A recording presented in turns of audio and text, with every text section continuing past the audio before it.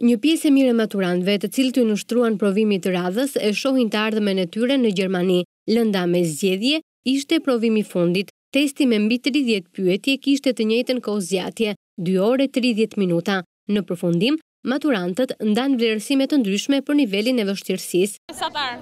Cila ishte lënda që kishte? Ekonomi. Normal, gjona që i kemi bë, sërse ishte i ngarkuar shumë. Ekonomi. Koha të mjaftueshme.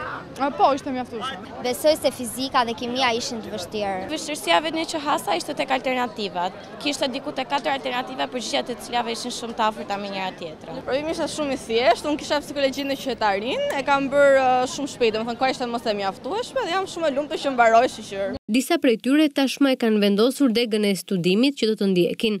Bank Financë. Juridikon. Një pjesë e konsiderueshme në vjesht do të lënë Shqipërinë për të vijuar studimet jashtë vendit. Dëshira për një arsim cilësor është arsyeja kryesore e largimit. Kam investuar shumë te gjuha gjermane, më pëlqen që të studiojmë jashtë për një arsim më të mirë. Thjesht nuk më pëlqen shumë jetesa këtu dhe mundësitë që ju ofrojnë të rinjve. Sepse këtu në Shqipëri nuk vlerësohet psikologjia sa duhet fatkeqësisht dhe as tregun e punës nuk ka. Të vjen keq që e lësh Shqipërinë? Patjetër, por me kokën pas. Këtë javë maturantët pritet të njihen me rezultatet e gjuhës shqipe dhe letërsisë, provim të cilin e kanë cilësuar të vështirë.